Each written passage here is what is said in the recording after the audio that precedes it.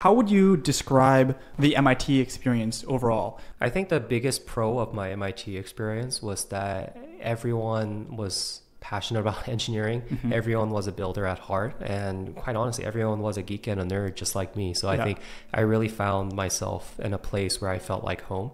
And what I also liked about MIT was the time that came for exams or projects, I felt that everyone genuinely cared about helping one another out. I think definitely MIT, some of the times that were a little challenging and difficult was when I did want to explore different paths at MIT, especially in freshman and sophomore years. It's an engineering school.